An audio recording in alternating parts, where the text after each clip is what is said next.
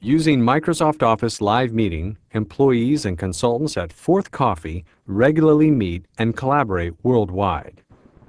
Rajesh, a consultant living in India and one of the presenters for the live meeting that's about to start, has already joined the meeting and finished most of his preparation.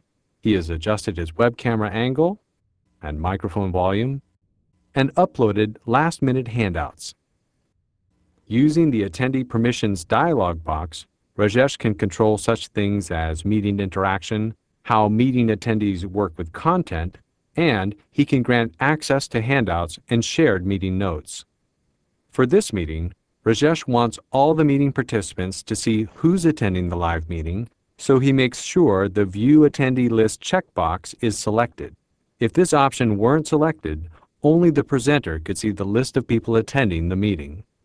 The next option he double-checks is Annotate Current Content, which enables all meeting attendees to annotate content that's shown in the presentation area during the live meeting. If this checkbox weren't selected, attendees could only view content. During Rajesh's meeting preparation, he uploaded some meeting handouts. Now, he wants to make sure the meeting attendees can download the handouts so they can refer to them after the meeting. However, he doesn't want to allow attendees to upload their own handouts. Rajesh gives everyone the ability to view, save, and edit shared notes during this live meeting. Okay, now Rajesh is done and is ready to start the meeting. He takes one final look at the attendees pane to see how many people have joined the meeting and, more specifically, who has joined. From the icon next to his and Rebecca's name, he can see they're the only two presenters for the meeting, and the audio status icon next to each attendee's name helps him make sure that everyone can hear during the meeting. Rajesh clicks View Current Speaker to show whoever is currently speaking in the voice and video pane. Now, Rebecca, the CEO, meeting organizer, and Rajesh's co-presenter, connects a Microsoft Roundtable device to her laptop. Roundtable enables everyone in the on-site conference room to talk and use video during the meeting with one simple portable device.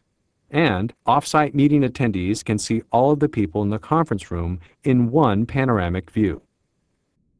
Rebecca, as one of the presenters for the live meeting, can also record the meeting. That's why the recording menu appears in her live meeting environment. Rebecca double-checks what she will record: voice, video, and panoramic video. Then, she makes sure the recording will be saved for later viewing. Now, the two presenters use instant messaging to chat privately before the meeting.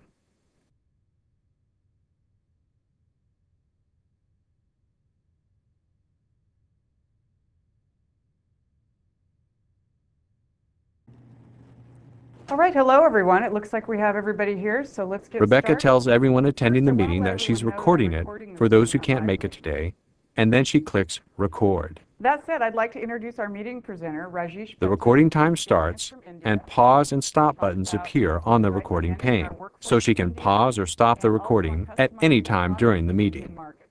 Hello everyone, it's a pleasure to be here today. Meeting presenters can also show a variety of content, such as documents, spreadsheets, and rich media during a live meeting. Almost anything that's on a presenter's computer is fair game.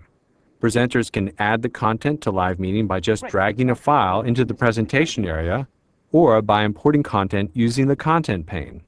For example, presenters can share whiteboards, poll attendees, take shared notes on text pages, view web pages, and show screen snapshots.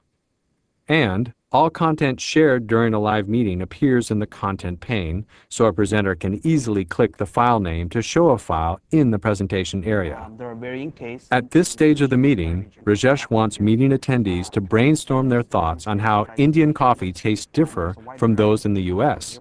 A whiteboard is perfect for this. Eva just types to add her ideas.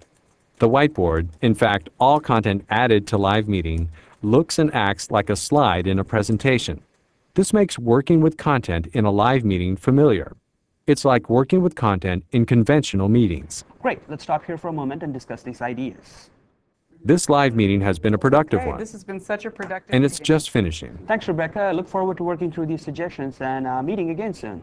Goodbye. Rebecca ends the I meeting, could spend some more time. tells talking everyone about that the it. recording will be available shortly, and reminds everyone to download the handouts that Rajesh uploaded during the meeting. Thank you. Bye.